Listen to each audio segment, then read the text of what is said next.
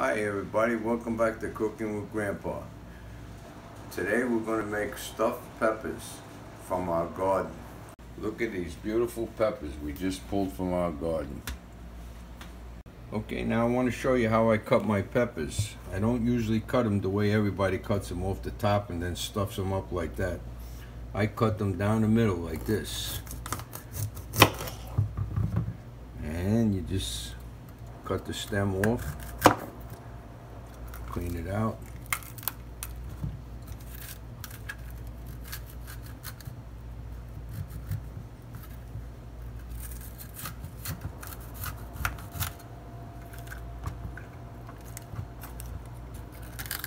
And you clean that out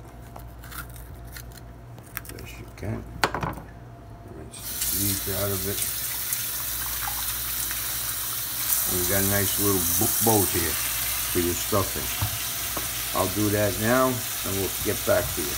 Okay, I cut all my peppers up nice, both sides. Now I'm going to put a little salt in this hot water and I'm going to blanch them for about 5 to 8 minutes. You got to blanch them because they're pretty tough peppers.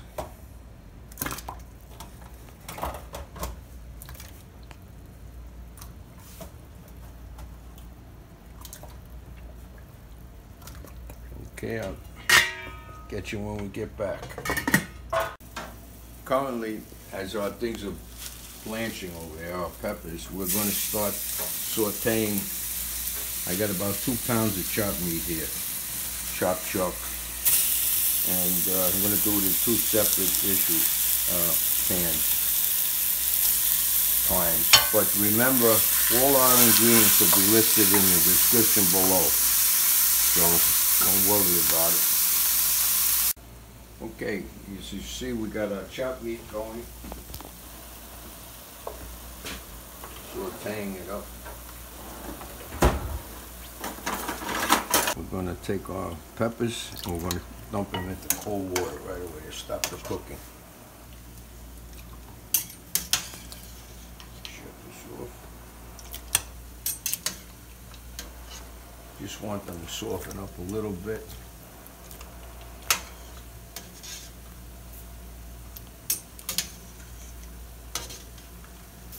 I'm going to put more cold water in there. Okay, as you see, I sauteed my chopped meat.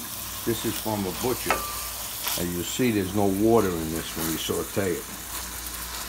When you get it in the supermarket, you get a pound of water. Now, normally you would make a little quick sauce, a little onion, a little garlic, and a little, and you cook this chopped meat and put it in it and cook it for a few minutes. But we went, the other day we had our plum tomatoes from the garden, so we made a fresh sauce and we put some broccoli in it and chickpeas, not chickpeas, white cannelli beans. So I'm going to mix that in there. But when you do it, just make yourself a nice quick sauce and put your chopped meat in it and mix it all up. And cook it just for a few minutes in the sauce. Okay, so now we see we made our sauce, quick sauce, a little chopped meat sauce. And we're going to slowly add our rice to it.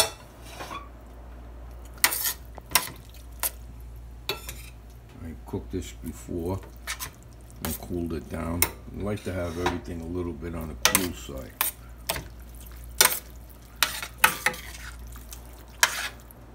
Okay, we mixed our rice in. What we would be without a little Pecorino Romano in there. We have to mix that in there too. And we get this mixture nice and nice.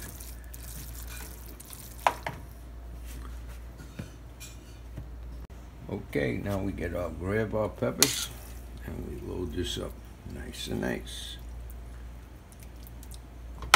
And put it over here.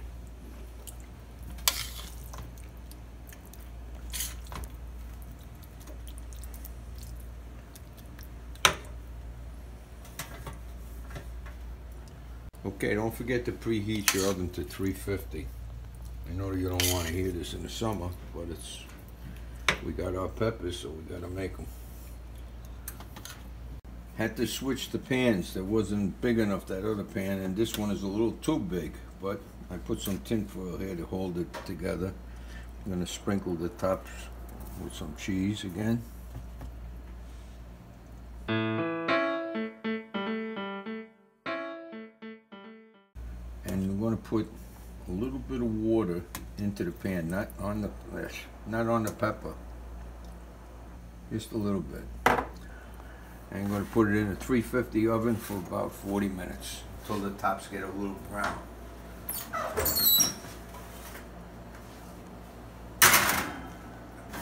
We'll see you when that's done.